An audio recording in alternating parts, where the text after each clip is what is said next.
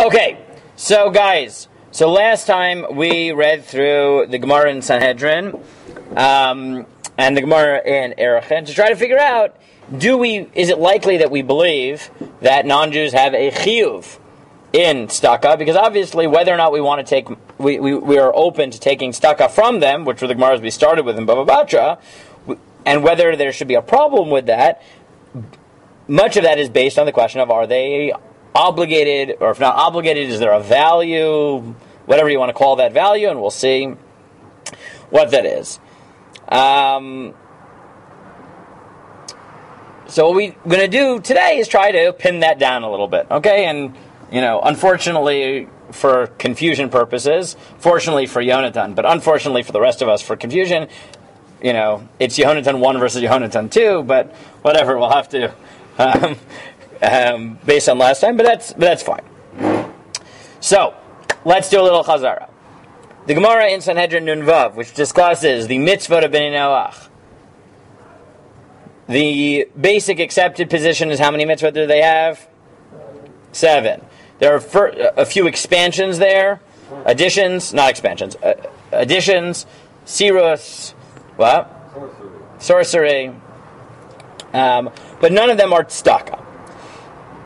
So if you just stop that Gemara, possibility 1, non-Jews are not chayiv in tzedakah according to anybody. Possibility 2, which is what Yonatan suggested, which is that not knowing that he was drawing on the Sefer HaChinuch's theory in general about Sheva Mitzvah Noach, or maybe he did know that and just was humble and didn't mention it, was that the Chinuch believes that the Sheva Mitzvot are not mitzvot, they're categories of mitzvot. So therefore, for example, right, you could say that, for Jews, Geneva and Gezela are different categories, right? Stealing in private, stealing, right, highway robbery, right? Those are different. One of them you're chayiv kefel, one of them you're not. Those are different categories. But for non-Jews, it might plausibly all be under Gezel, don't steal, not as a highway robber, not as a pickpocket, not as sneaking in, right, etc. Yeah, double, right? If you steal in private, you pay double, and if you steal a sheep, right, and if you steal a sheep or an ox, you pay 4 or 5 times, right? No, you do not pay 8 times. No. The next Gemara that we looked at was Sanhedrin Nun Zayin Amud Beis. Now, the Gemara, and someone remind me what happened in the Gemara in Sanhedrin Nun Zayin Amud Beis.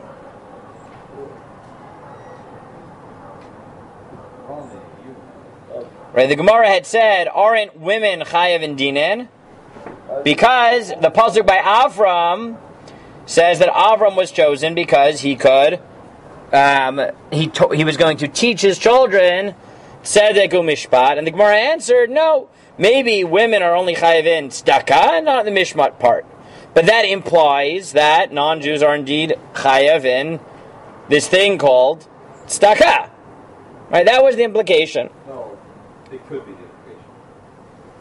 And if you wanted it not to be the implication, then it wasn't a commandment like God, it was just a commandment from God. No, it wasn't a commandment. No. It was God explaining. Now, you could say it's not an obligation. It's just what God is saying. Look, I like that Avram's going to teach this. Yes.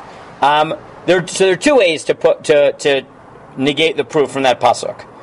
One is to say what you're saying. Is no, that shows you it's valuable for all of humanity. That doesn't mean that it's a chiyuv. The second is to say that who said tzedakah in the pasuk means what we're talking about as tzedakah. Right? By the way, how many times in Chumash does the Torah command us to give charity? Give charity. Ooh. 3. 0. Yeah. 0. I feel like whenever you ask a question, how many times it's usually 0. It's 0, but people make a mistake here because it's not, right? They think of all these mitzvot, but those mitzvot are not technically talking about charity. They're talking about the mitzvah to lend them money, right? They're talking about, right? For Chazal, they expanded to charity per se, but, right, in... What about the thing like the portion? Very good, that's not charity, right? There's a mitzvah of leket shechon peah. That's not charity, that's the mitzvah of... That's just right? That's the mitzvah of matanot aniyim. What? No, it's not. So first of all, it's not, because the Gemara, as the Gemara points out in several places, you don't give it, you leave it. Right? Guys, I cannot. There are too many people. I like that you're arguing with each other, but matanot aniyim are not charity.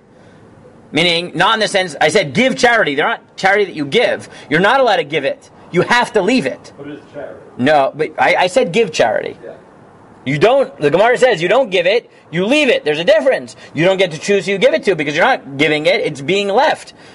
In Nidarim, this comes up a lot, where the Gemara says that even if you say that poor person is not allowed to benefit from me, and you make a neder, they're allowed to take matanot aniyim from you, but they're not allowed to take tzedakah from you.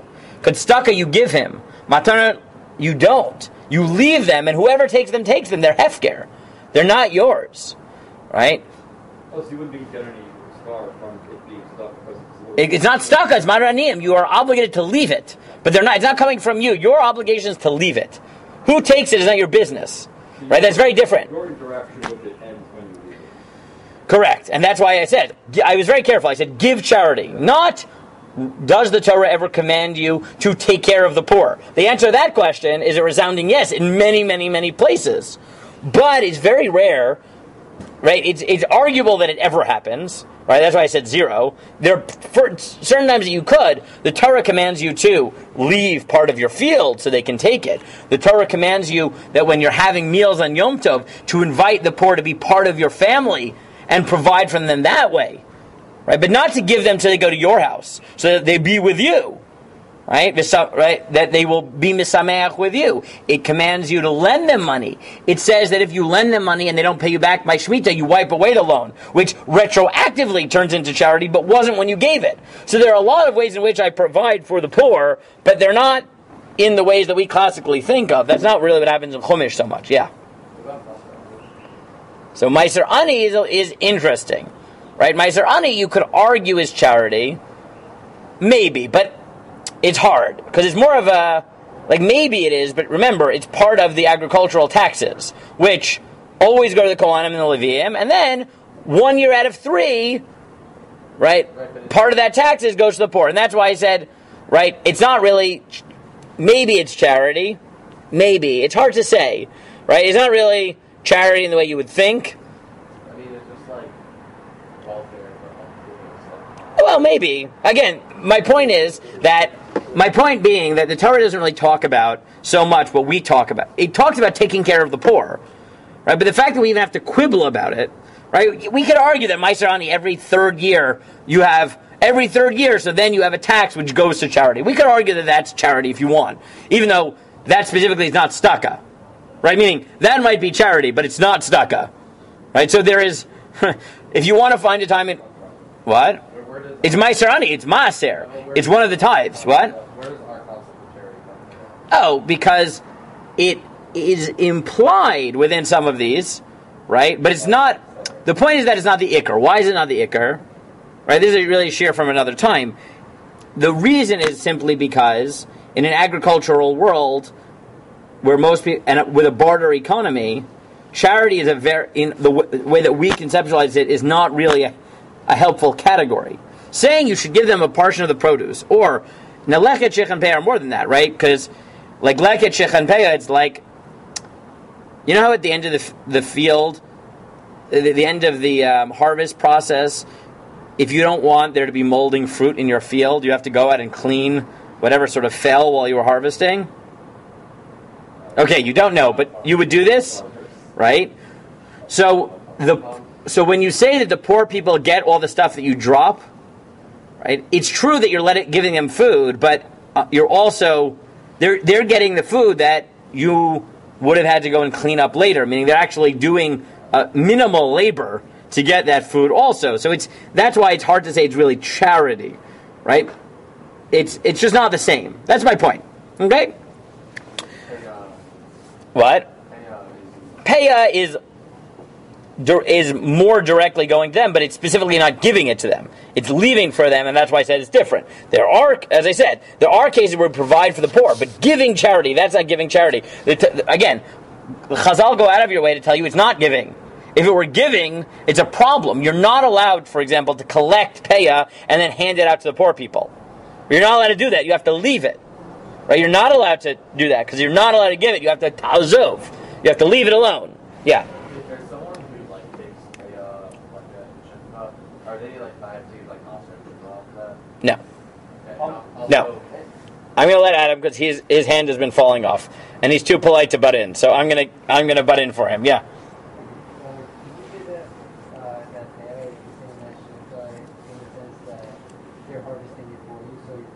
It could be, right? I mean, it's a little bit weird just because you would probably have harvested it yourself because it's actually a corner of your field, right? But yes, you are making them harvest, right? There is a certain labor component there which blurs the line here.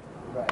And also, just to bring in the definition of tzedakah, I would say that there is an aspect of it being voluntary. So, this isn't Right, and that's why I said Maisarani is a little bit interesting because it's a tax. Right, Maisarani is a tax. It's not a... Right, and that's what I'm saying. It's part of agricultural taxes, which 2 out of every 3 years, you take that money for yourself. It's not even... It's a tax to yourself that you have to just eat B'Kedusha and Yerushalayim. Right? So that's why I'm saying, is it really... You know, tzedakah, you know, yesh lader. Yes, Rami. Is there any actual income, like which one, limits on for people to collect payah or nothing? Yes.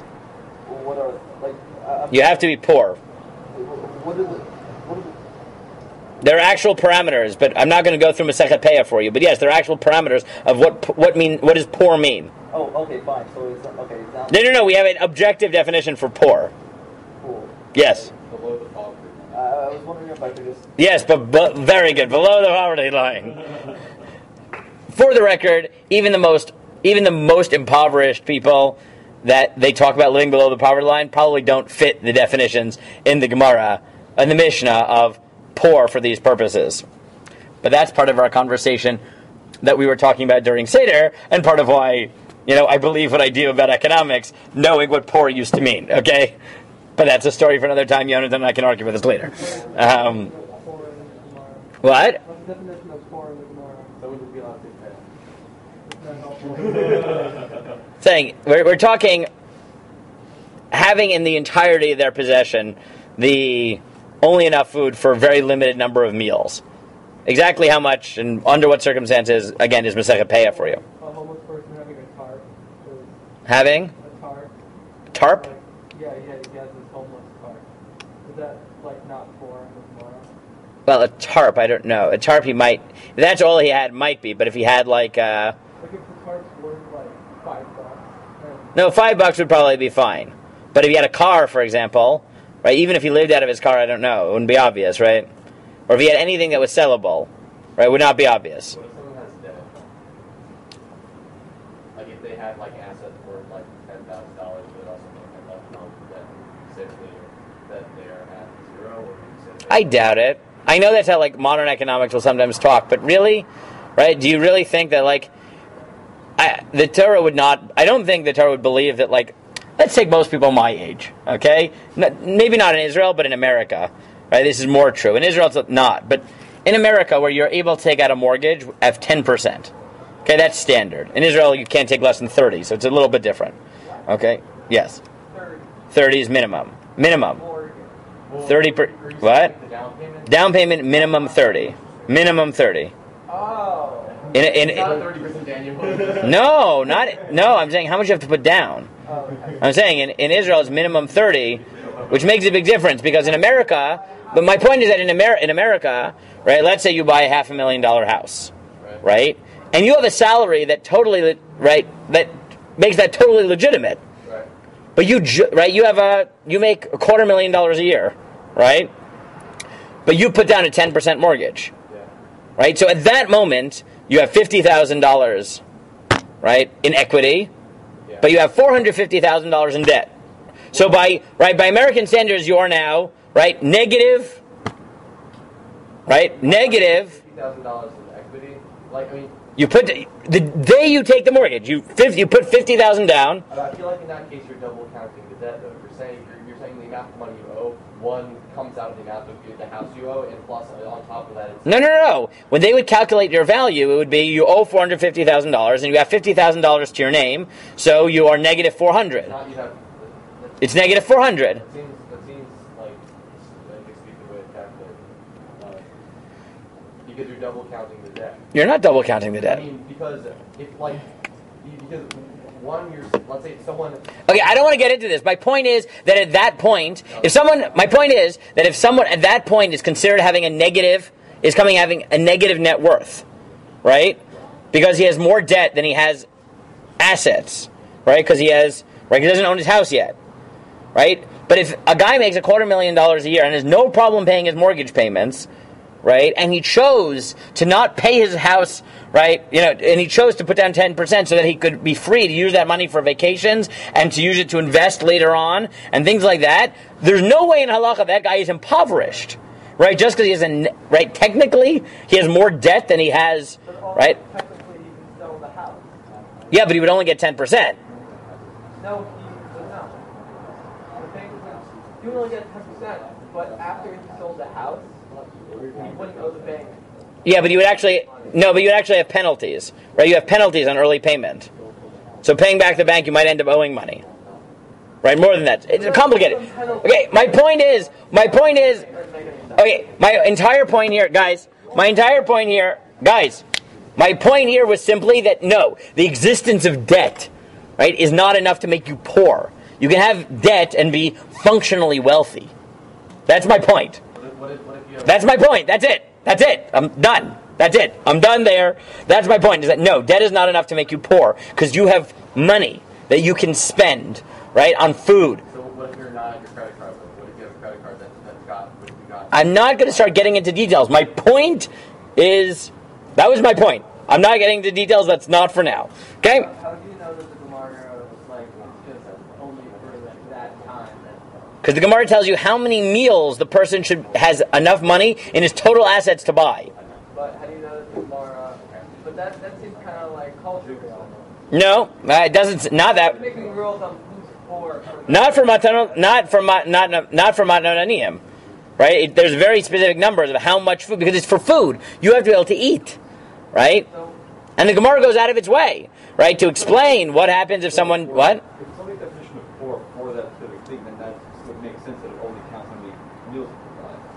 So it's not really a definition of poor; it's a definition of Poor for this purpose. There are definitions in other places. Okay. So no one would give butter chips nowadays, because almost everyone probably has some sort of cable like that that's self-food.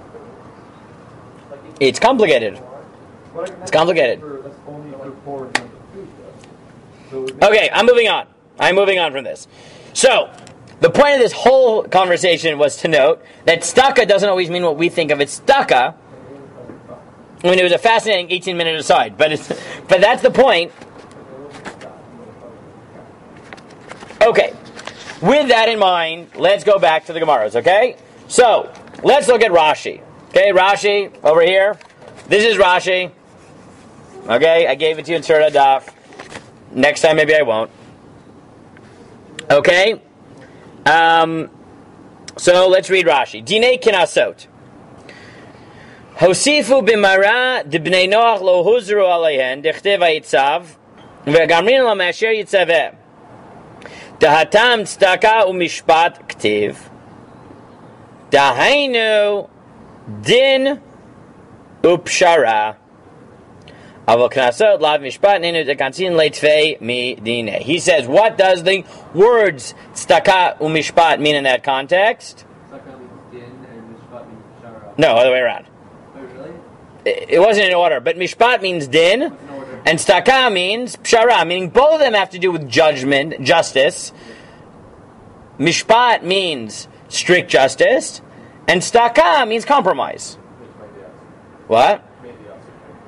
Which is a machloket in the Gemara, in Sanhedrin Daf Vav. Yes. Asur or mitzvah. Yes. So, according to Rashi, now, is that a better what do you think? Is that a better definition on Nun Zayin Amud Bet? Remember, Nun Zayin Amud Bet says, are women chayavot in dinin? No. And the Gemara says no, because even though Avram was commanded tzedakah mishpat, maybe that refers to tzedakah and not mishpat. Now, in that case, does tzedakah being more conceptually close to mishpat make more sense? No.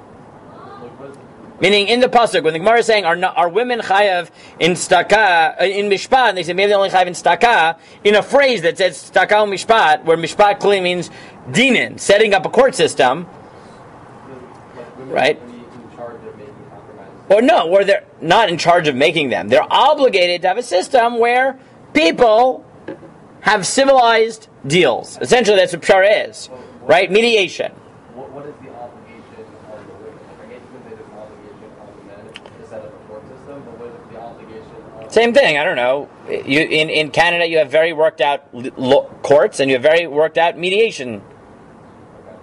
You just do. In certain places, you're even obligated by law to attempt mediation before they'll accept you into the courts, to try to take some of the onus off the court system. I don't know, setting up mediation. So Rashi, though, at the very least, does Rashi think that tzedakah in this sugya means charity? No. And if he doesn't think that tzedakah in this sugya means charity, are non-Jews chayev? No, because Nun Vav doesn't mention it, and Nun Zayin isn't talking about charity. You can disagree and say it's not a plausible read, but the point is that Rashi doesn't believe that the word there, tzedakah, means what we are talking about. It's not about giving money to charity. That's not what it's talking about. It's talking about pshara. It's talking about mediation. It's talking about compromise. And therefore, according to Rashi, it's pretty clear that are non-Jews chayav in tzedakah? No. And what we call tzedakah now. I know I'm switching terms. And what we call tzedakah. So they are chayav in what? They might be chayav in that, but that's not our question. Which one? Which They're definitely chayav in dinim. we call tzedakah the din thing, or we call tzedakah charity? What we call, I mean, remember, our sugya, we're talking about charity, okay? Let's say, we'll use the English. Are they obligated in the whatever mitzvah charity is? No, because that's not what it's talking about. Nun Vav doesn't mention it, and Nun Zayin is talking about something else. Right, so Rashi's pretty clear. Yes, Yaakov. So, what we call tzedakah, the Torah never actually says anything about it. Well, it mentions tzedakah, and in some places it might be talking about charity, or it might be charity by implication, but it's usually talking about loans, right? Giving loans to poor people. If we say that it's talking about loans, then it's really the Rabbanim who makes tzedakah also? No. The articulation of what we know at tzedakah is mostly happens in the rabbinic level, yes. So the Rabbanim made up that non-Jews are chayav in tzedakah when they have no authority over non-Jews. What? No, we said they're not chayav in it. We said they're not chayav in it. No, not what? No. Okay, let's try this again. What we call tzedakah, the Torah never really talks about explicitly. It does hint at it in some of the mitzvot about lending money, where it might be about charity also, but the primary focus is usually... I'm not claiming there's no mitzvah d'oraita of what we call tzedakah. That's not what I'm claiming. I'm just saying that the Torah doesn't have a... doesn't elaborate on this too much. Most of the time the Torah is talking about something else. We've wrapped it up in tzedakah, but the Torah normally talks about lending money and leaving parts of your field. And that's why it gets confusing, because we call tzedakah pretty much everything, right? Charity to poor people, donations to institutions, right? We would call matnot aniyim tzedakah, we call everything tzedakah, but it's not. Right? Tzedakah, which is just giving charity, not as part of agricultural tax and not as part of leaving it, right? That, when the Torah talks about it, it's primarily talking about lending the money. Chazal note that it does seem to also be discussing actually giving charity, but it's not the main focus of that unit. Right? The unit's more about lending money, right? And then forgiving the loan during Shemitah and all that, but not giving. There is a mitzvah d'oraita of tzedakah. Right? Chazal derive it from the psukim about lending money. Okay? I'm not denying that that's true. I'm just saying that it's not the focus of this unit. Then the question of, okay, are non-Jews chayiv in that thing that we call tzedakah, that we assume is a mitzvah d'oraita, that Chazal derive, but that's not the point. They derive it, but we're assuming it exists. Are non-Jews chayiv? Nun Vav mentions nothing about it. Not in the 7 mitzvah, not the additions. Nun Zayin does mention it. But Rashi argues that on Nun Zayin, when it says that non-Jews might be chayiv in tzedakah, it doesn't mean charity, it means mediation, compromise, as part of the legal system. Right? There's mishpat, which is strict justice, and there's tzedaka, which is compromise. So according to Rashi, are we left with any source that would say the non-Jews are chayiv in charity? No, nothing. Absolutely nothing. Right? There's no piece of evidence anywhere that they'd be chayiv. I didn't say not allowed to. Remember, I said before we get to the question of why it should be problematic, we have to figure out whether they're chayiv. Methodical here. What? I didn't say they can't. Who said they can't? The Gemara said they can't under certain circumstances, but I didn't get there yet. Or, no, I should change that. The Gemara never says they can't. The Gemara says we shouldn't accept it under certain circumstances. We haven't gone there yet. If you look at the Gemara here from Ksubos, Chet Amud Bet, well, let's read it. Let's see what it might tell us about this. Amar of Yosef, Maikra, Kistom Hayinu, Le'amora Daminu. We were like Sdom and Amorah. Where's that from? What? First parak of Yeshayahu. Thank you, Gavi. First parak of Yeshayahu, parak Aleph, pasuk Chet, I believe. Maybe Tet. I think it's Chet though. Maya Haderle, and the next pasuk is Shemu Dvar Hashem Kitzinei Sdom. Listen to the word of God, O officers of Sodom. So what does that add? That's Gemara's question, right? Those are two consecutive psukim in the first parak of Yeshayahu. You're all staring at me. What is Yeshayahu? What is this book? When do we read those psukim? We actually read them. They're a haftarah, a famous haftarah. Thank you, Gavi. Shabbat Chazon, the Shabbat before Tisha B'Av. Well, that was not even close. Yes, it is Shabbat Chazon, Chazon Yeshayahu ben Amotz.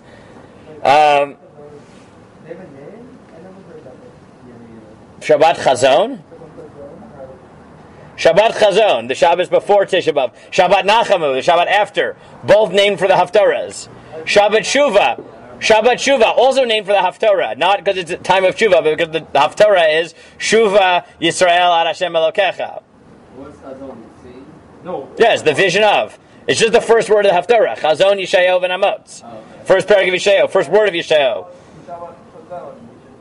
Like a vision of how. Because it's named after the Haftarah. But we should, like, why this Haftarah versus other Haftarah? Because this is one of the few Haftarah that you're actually obligated to say that's mentioned in the Gemara. Most of them are not.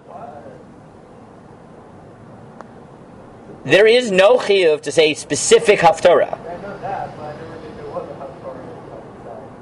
Yes, the Tlata de Puranita, the three of Puranut, of punishment, and the seven that follow are mentioned in the Gemara. Right?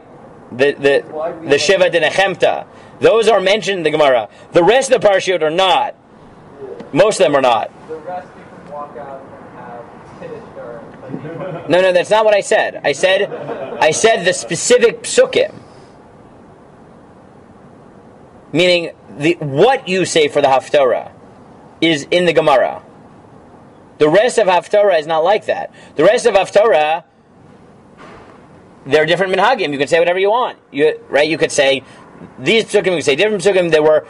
There used to be all types of minhagim that on the Shabbat Chatanim you would read one about a wedding that had nothing to do with the parsha, right? Because there was no set psukim. There are certain weeks where there's certain haftarah you have to say, but most of the year you have to say the haftarah. That's it. But what the haftarah is not dictated by the Gemara. It's dictated by minhag. No, not that. What? Not that you say the haftarah. What you say in the haftarah. I guess I do have to ask. Is it actually true that that they tried to somehow that they specifically chose haftarahs that were connected to the parsha, or is that kind of just? No, they did. Ashkenazim did. Okay, good. At least I have that. The Ashkenazi minhag of haftarah are to try to find parts of Navi that are thematically connected to the parsha. And Hanami, of course, they are. Okay, good. I was just afraid this would just be a later justification for us having. No. That's why it was chosen that way. Yossi Ofer wrote his dissertation on this, pointing that our tradition, the Ashkenazi tradition, but there were other traditions that cared more about linguistic similarities rather than thematic similarities. What do you mean by linguistic? Right, that they would look for a haftarah where the words that started the haftarah were similar to the words that started the parsha, even if they thematically diverged. Oh. Whereas ours followed more thematic connections. There were different traditions. Are there still minhagim around, like, you're saying something about Haftarah Pasanim, is that like by if there's a Pasam? Yeah. Yeah. So do people still do stuff like that? Yes, they do. It's not as common. I know that one of my chavrusas tried to convince the shul to let him do it. It was at Rinat. He tried to get Roy Adler to convince him to let him do it. I'm trying to remember if he actually did it or whether he let him do it in the end. He might have. I don't think he did, but he might have. He tried. He definitely tried. I'm trying to think if he did it. I have to ask him whether... We had long discussions of trying to get him to do it, but I don't remember whether he did it or not. What else do they do about it? There's all types of different minhagim. I mean, Ad Hayom we have different minhagim, right? We have ones for Shabbos Rosh Chodesh, Erev Rosh Chodesh. But there are all types of different ones. So really there would be not so much of a problem, like just as like in the first row, so much as like Chabad puts in and they do a shorter on Torah. So if we just did theirs instead of they'll do a long one, that would be fine. Yeah, 100% fine. Like, I'm not telling you to go against the minhag, but yeah, it wouldn't be a problem. Not always, but yeah. Most of the time it's shorter. Oh, do you know how many times I'm just praying there? I'm just like, please let whoever... Because in a lot of shuls in Israel, the minhag of the shul is whatever the minhag of the Baal Koreh or the Baal Tefillah is. Right? And I'm always like praying for like a Teimani to get up there for like haftarah, because then it's like a third the size, you know? Because we'll just follow whatever they do. And yes, you'll be fine. You don't have to like go find somewhere else to do the haftarah. You're fine. You know, you're totally fine. What? 21. 21 except when it's shorter. Yeah, I feel like I've seen one that were... You did. The rule is 21 except if it's shorter. I don't want to get into the rules of haftarah. We have gone on so many tangents today. Which is fine. I have one of my teachers once noted that people remember tangents much better. So what he does is the things he actually wants you to remember, he hides in a tangent in some other shir to make sure you remember. Because if he gave a frontal shir, you would never remember it. But now, everything we said today, you'll remember. You won't remember the main point of the shir, but everything else, you'll remember. Can you say like Hashem be more emotionally more like putting up time for being good? Well, that's not in Navi, is it? That's in Chumash. But can you like just say like someone says something and say that? No, we don't switch around because no, you're not supposed to be switching around, except when we do. We do sometimes, we're not supposed to do that. That's not the point. You're not supposed to do that. No, but it's supposed to be that you don't have to be turning back and forth from books. We do it. It's bad. It's a problem. Turning back and forth, just say the same line over and over again. We do that sometimes too. We do that in Israel. Not in America. In Israel we do that. Right? On Sukkot, that's what we do for our Kriyas HaTorah. If you noticed, on Chol HaMoed. Yeah, but like... Not for the Haftarah, for the Parsha. Right? We read the same Aliyah, the same 3 psukim 4 times. The exact same one, over and over and over again. Right? We read the carbon of that day for every Aliyah, over and over and over again. Right? In Chutzars, you don't. You do like... Anyways. You have it slightly more complicated. But yes. So let's go. So the Gemara in Ksubos Daf Ches says as follows. Amar Yosef, my kra kistominu lamar daminu. So my adilei shemu dvar Hashem k'tzinei sdom. You already said that we're like Sdom. So what is Yeshayahu adding by saying, hey, you leaders of Sdom? In Pshat, there's a lot that he's adding, but not for now. So Amar lei kum ema milta keneged menachem avelim. Say something about Menachem Nichom Avelim. Patach v'amar Achenu gomlei chasadim b'nei gomlei chasadim amachzikim b'vrito shel Avram Avinu. He said, our brothers are kind, and they're the children of kind people who follow the covenant of Avram. Shene'emar ki dativ l'maneh sheyitzaveh et panav v'gomer Achenu bal hagmul Yishalim lechem gmulchem, baruch atah Hashem, baruch atah mishalim hagmul. Now, let's do a little bit of academic work here, okay? Academic and lumdish work at the same time. So, it's talking about being kind. Being kind. And all the kind things that Jews do. And then it quotes the pasuk of Breshit Yudchet Yutet. And then, at some point, somebody added parentheses. What are parentheses? Adam, what do parentheses tell you in Gemara? Very good, except there's actually a machloket rishonim whether this girsa should be in or not. Now I want to ask you, why might there be a machloket whether this pasuk is properly quoted in the context of talking about all the kind acts of chesed that Jews do? Very good. As if you think that tzedaka means charity, so it makes sense to quote a pasuk about giving charity when you're talking about how kind Jews are. But if you think that tzedaka means mishpat is justice and tzedaka is compromise, that's a very bad source text for the notion that being a child of Avram means being kind. And guess what? Do you think Rashi puts in the parentheses and removes the pasuk? Rashi, who thinks that the word tzedaka there means compromise and not charity? Very good. Rashi doesn't have the girsa, right? So that's a little bit of fancy footwork for you, but it shows you that there is a consistency to this, right? That there does seem to be a running parshanut that tzedaka here does not mean charity. It means something else, something related to justice and broader ideals, but not like the act of what we would call charity. Okay?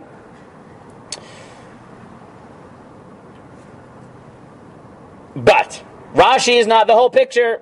There are several major Rishonim who, in fact, suggested that non-Jews are chayev in tzedaka mamash. So technically, I think I'm doing this out of order chronologically because I think Rabbeinu Bachai is before the Ran, but the Ran is on the Gemara and Sanhedrin. Rabbeinu Bachai is on Torah. So let's look at the Ran. Okay, who's the Ran? Rabbeinu Nisim. So I think we already talked about the fact that he's of the Beit Midrash, the Ramban, but he's several generations down. Okay, so here's the Chidushei Haran. Okay, who wants to read the Chidushei Haran? Don't all offer at once. Oh, Rami, thank you, good. Ran, this is the Ran and Sanhedrin Nun Vav Amud Bet. Okay,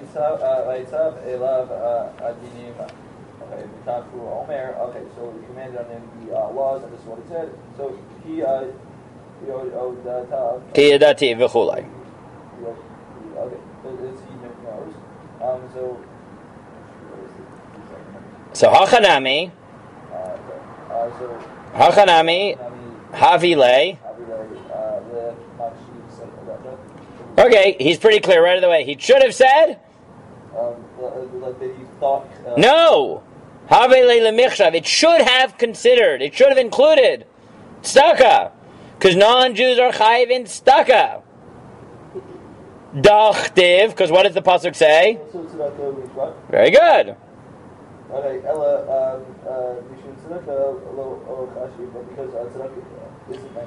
Why isn't it mentioned? Now we have to be very careful. The Ran argues that they are chayav in tzedaka. It's just not mentioned. Why is it not mentioned?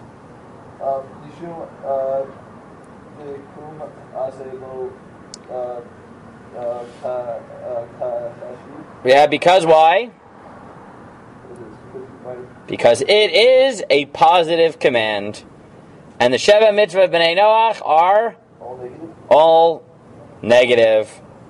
Don't jump on me and say dinim. We'll get there. We read one sentence, right? But the point is that the Ran thinks that are non-Jews chayiv in tzedaka?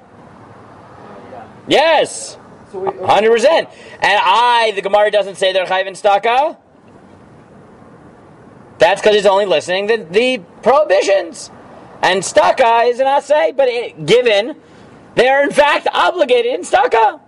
Rabbi, does this imply that? Yes, Adam. Who? How do we say tzedaka here? Do we mean compromise or charity? Yeah, he seems to mean charity, and we'll see, right? I'll I'll show you why. Let me read a few lines, okay? Ve'ein lomar dibit tzedaka lo mechayev. Don't tell me that it doesn't, that they aren't chayev. Da'akshin lekaman v'yishal mifkava ktiv kiyativ l'man asher tzaveh. V'amrin and banav l'din veitel tzedaka. Alma b'tzedaka nami mechayev. What's his proof that they're chayev in tzedaka? The Gemara on Nun Zayin.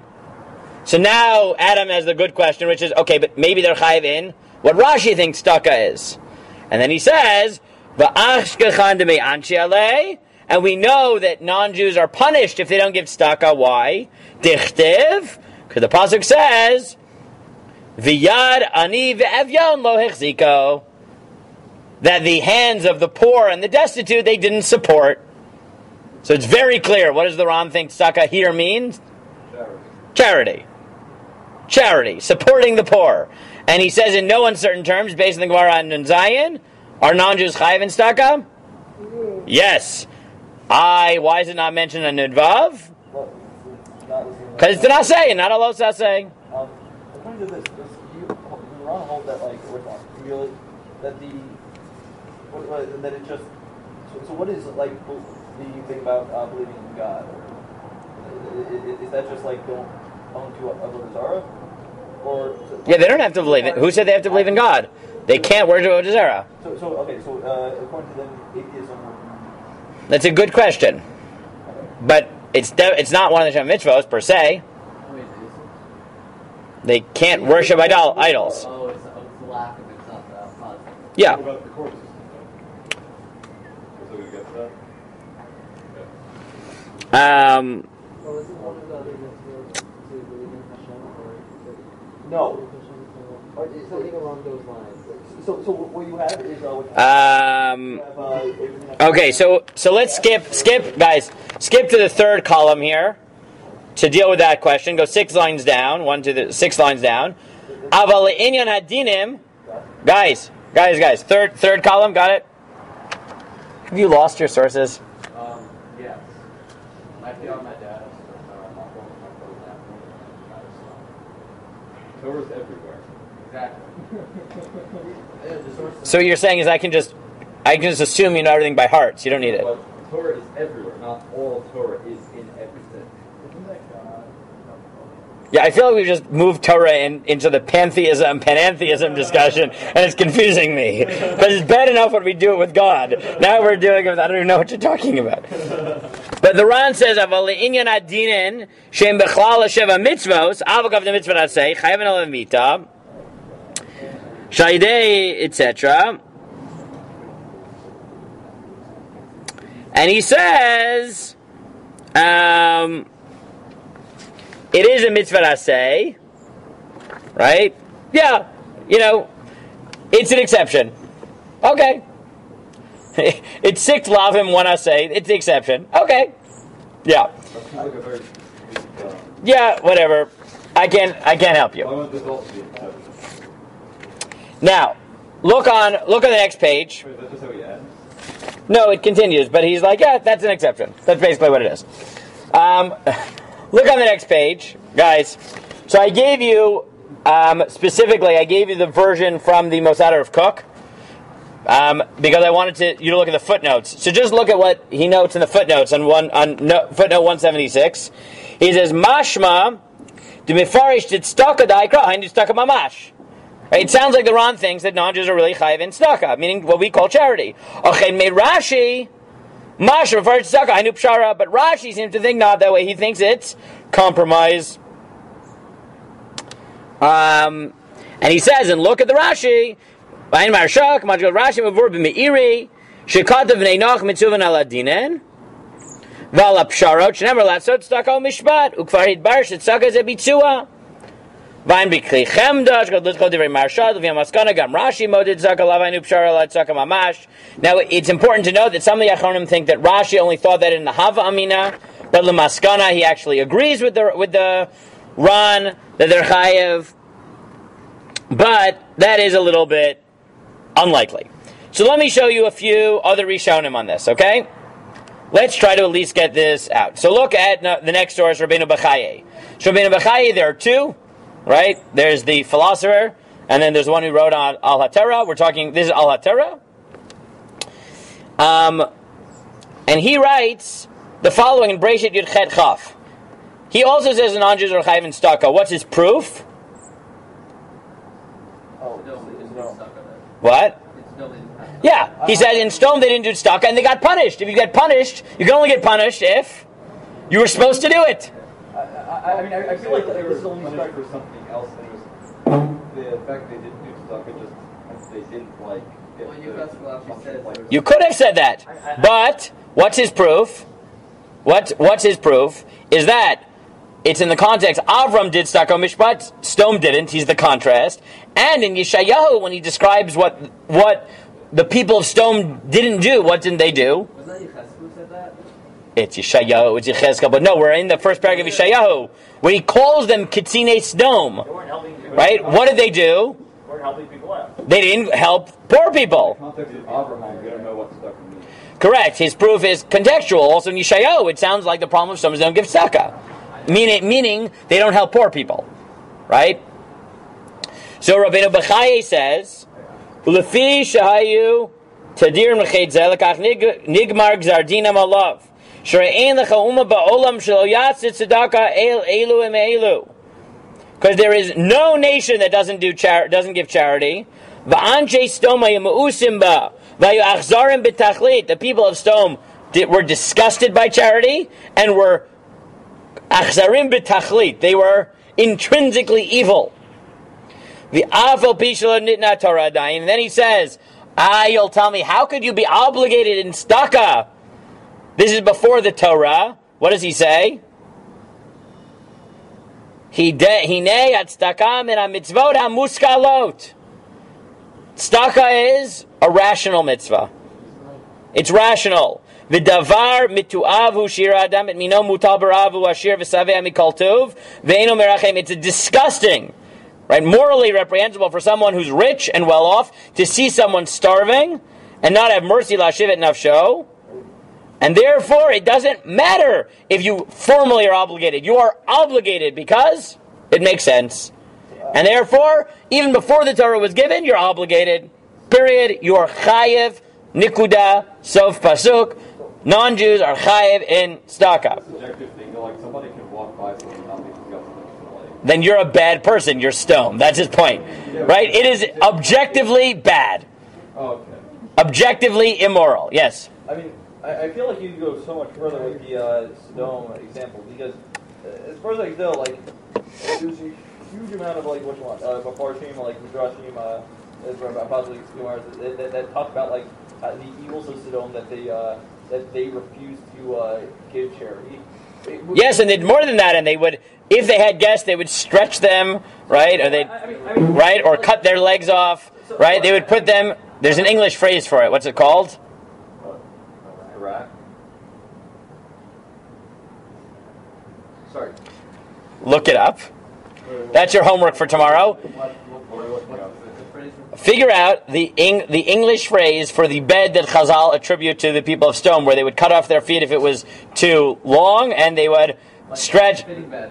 What? Fitting bed. No. This is your homework for tomorrow. I would feel like Sodom was like ultimate proof that because there's like this pretty much this universal this condemnation on Sodom on grounds that they didn't do charity. Yes, that's his point. So I mean, how does anyone ever get around? This feels like this should be like I said, would be like one of the first things we mentioned. Seems obvious that they do have this that non-Jews have this obligation towards charity. And we could look at the fact that everyone condemns Sodom on those grounds. 1 second while I send out the Wikipedia page for you. I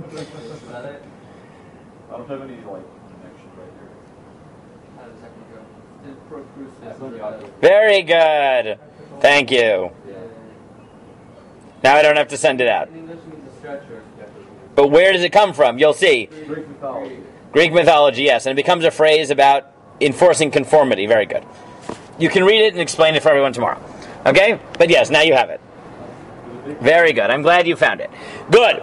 Now, I'm surprised that Yehonatan isn't jumping in and saying, okay. Maybe, guys, maybe people should be giving tzedakah. But why do you have to formalize it? Right? Maybe the fact that you're talking on this level of rational, moral mitzvah that everyone can understand, maybe that means it's a value, but to call it a mitzvah chiyuv in the formal way, maybe not. Well, it sounds like it has to be because of the comparison between, because of what happened in Yeshayahu. Well, not necessarily. Why not? Right? Because it could just be, so one point is to say, look, this is obviously something you should do, and if you, right, and the fact that you get punished for not doing it shows it's a formal chiyuv. The other is to say, no, they're formal chiyuvim, and then there are things that you should just be doing because they're moral, and yeah, you'll get punished for not doing things which are, I don't know how much of a difference there is. I mean, there might be technical differences, but you could just say the same thing without over-formalizing it, which the Ran did and Rabbeinu Bachai did. The Netziv makes this critique. Okay, so if you look here, this is a fascinating piece, and I know I tried to cut down sources, but I thought you'd appreciate this piece in the Netziv, so I included it, okay? The Netziv was asked by the Chavetz Chaim, or probably as they said it, Rabbi Naftali Tzvi Yehuda Berlin was asked by Rabbi Yisrael Meir HaKohen, right, or Kagan, was asked to write a haskama to his works. Right, to write a letter of approbation to his work. So he sent him the Sefer Ahavat Chesed. Ahavat Chesed is the book written by the Chavetz Chaim, which basically formalizes all the rules of Chesed. That's what it does. So the Netziv writes a Hakdama, which is sort of like a Haskama, and sort of like a very backhanded compliment in which he makes it clear that not only does he not love this book, he doesn't believe in the entire philosophy that led somebody to write a book which formalized the mitzvah of chesed. Okay? And Benny Brown has written like a dissertation on this, that the Chavetz Chaim has a tendency to over-formalize what, for many other Mefarshim, was general moral religious values that were specifically not codified into law, and the Chavetz Chaim makes them into very hard and fast law. So the Netziv writes the following in his Haskama/Akdama to Ahavat Chesed. He writes as follows. So you wrote this book to teach people about Chesed.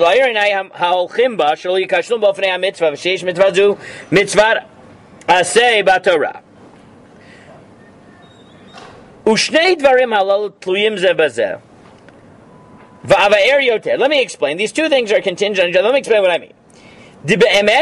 Klal gmilut chasadim hu kiyum ha'olam ukedichtiv olam chesed yibaneh. Yeah, the world is sustained because people do chesed. That's true. Vihi chovad ha'adam, and you're obligated. V'zeu tzurato. This is your very essence. Umishum achi ktiv b'reishit habriyah. Bivalei shnei hashim roshanim v'tosev ledachav hevel v'hai erechav miutar v'einu b'ermek davar shabal lamed shu mipratei tzura adam. He said that's why he thinks that the world, that the Torah emphasizes that Adam and Chava had two sons, because definitional to creation is that there is brotherhood, that there are people helping each other. This is the Netziv's theory of life. Okay. And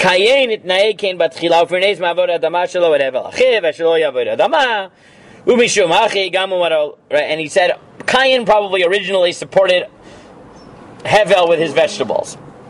I don't want to get into historically whether this is right or not. It doesn't interest me. But he says, for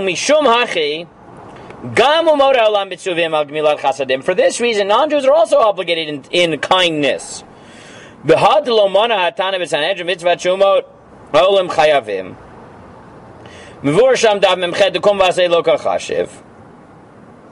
So he said the reason it isn't counted is because it's positive. It's a positive mitzvah.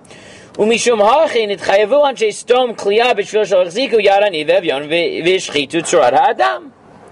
that's why the people of Sodom were punished, because they went against the essence of man. Jews, by our nature, are commanded in this, etc. Now, the Netziv does say they're chayiv, but if you, right, but is it a normal chiyuv? No. Right, what is it? Meaning he does say they're chayiv, but what type of chayiv is it? Yeah, I mean that's what he's saying. He's saying they're chayiv because that's what people should be doing. Well, what is this entire question about whether or not Oh, good. It might not. Meaning you might not care, except it's important not necessarily for our sugya, because in our sugya, I don't know how much of a difference there is to say they're obligated because it's a quote-unquote mitzvah, or obligated because it's basic morality. I think the important reason to read the Rabbeinu Chai and the Netziv is because toch kedei you get their theory of life, which is that there's more to life than, and not just Torah, than like formal obligations. Right? They have an assumption that basic morality is binding, is normative, whether or not they just take that as a given. Yeah. Yeah, so just like according to the ones who hold that they're not chayav tzedakah, then if you can say that If you really think they're not chayiv at all, then yeah, it might be.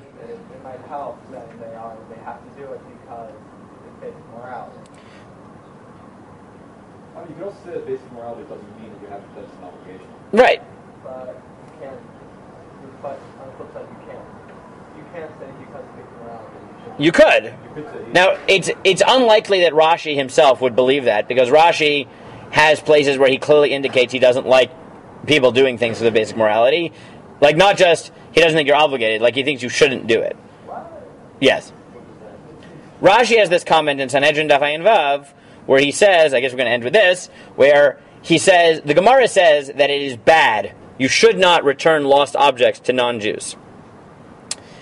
Now, there are different reasons that might be true. It could be because it's talking about only about idolaters and they'll end up using money for bad things or whatever. That's not what Rashi says. Rashi says that if you return a lost object to a non-Jew, then that shows that the reason you return lost objects to Jews is because you feel like doing it. But you're not supposed to do it because it feels right. You're supposed to do it because you're chayav. And if you give it to a non-Jew who you're not chayav in, it shows that you're doing mitzvot not because you're obligated, but because you feel like it's the right thing to do. That's not the reason to do mitzvot. You do it because it's a yoke on your shoulders. And if you do it when you're not obligated, that's terrible. Wouldn't those be like convolutes that you should do it because of mitzvah and because it feels right because it is mitzvah? No, that would be if you were like the Rambam and you were a virtue ethicist where you thought it was supposed to develop your character. Many point to this Rashi as saying the opposite. No, we don't want this. It's not what it is. You do it because you're obligated. The value of the mitzvah is submission. And if you do it when you're not obligated, that shows that you're doing it because you identify with it, you think it's right. Bad. We don't want you to do it because it feels right. Do it because you're obligated. If I find a wallet in America, I have a good opinion to hold that I don't. I didn't say that. I said Rashi. We should qualify. The Yerushalmi, on the other hand, says that, tells the story of Shimon ben Shetach, who he returned the jewel, exactly, and the Gemara says, why do you return it? You didn't have to. And he says, his very, very formal response is, V'chi barbaronana? Am I a barbarian? Right? Right? Like, he's like, what are you, crazy? Right? I'd rather him say, Brich Elah de Shimon ben Shetach. Blessed is the God of Shimon ben Shetach who returns his object. And basically everyone says that, look, if there's going to be a Kiddush Hashem, that's a good thing. But then we have to get into it. Is that a technicality? Like, you shouldn't be doing, but it's a cheap way of getting Kiddush Hashem? Or is that saying if you do it because you think it's right and God wants you to act a certain way, then that's okay. It's not because of the normal mitzvah of Shabbat Aveda, it's because of this broader value that God has an idea of how the world should look. And if you tap into that ideal, then that's great. That's important to note. So I'm not saying you should not, right? I'm not, Rav Lichtenstein once said, right, he walked by a group of more yeshiva. It was a very famous story that he told, I guess, well, with this, right, of more yeshivish youth who saw a non-Jew who, I forget exactly what it was, he dropped something, needed help, whatever it was. And he saw a bunch of yeshivish kids arguing whether they should help him or whether it's a violation of lo techanem and, etc. And Rav Aaron said, at that moment, he said his problem was as follows. He said, realistically, he knew that many people in his own community wouldn't know the sugya, which would imply that it might be problematic, but they would intuitively know that it's the right thing to do. On the other hand, you had this group who were learned, they cared about Torah, and they knew the sugya, but they were clearly not doing the right thing because they were over formalizing it and thinking of this, and rather than realizing, obviously, what they should do is help. And he said his ideal community would merge the strengths of both of these communities, people who have a moral sense of what's right and are aware of the sugyot, and then can actually, deal with the confluence of these and deal with the tension and actually work through it. The problem is it tends to be that people are mishnei ktavot, right? And that both are problematic. But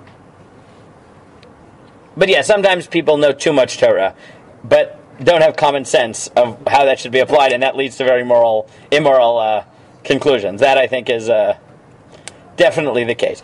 Okay, we didn't get through all the Rishonim, but I'm hoping that not just do we see this, but this brought into the idea of, right, part of what you see is that this sugya ends up becoming not just a localized question of the chayav tzedakah, but you see that in the middle of it, Rabbeinu Bachai, the Netziv are starting talking about meta pictures of what is the nature of mitzvah. It doesn't make sense they wouldn't be chayav, and obviously all that's important when you get back to why are we dissuading them, right? Meaning, if they're chayav, that's weird. If it's not just that they're chayav, but this is like basic morality that you should know that you're obligated in, even without doing that, why are we stopping the non-Jews from?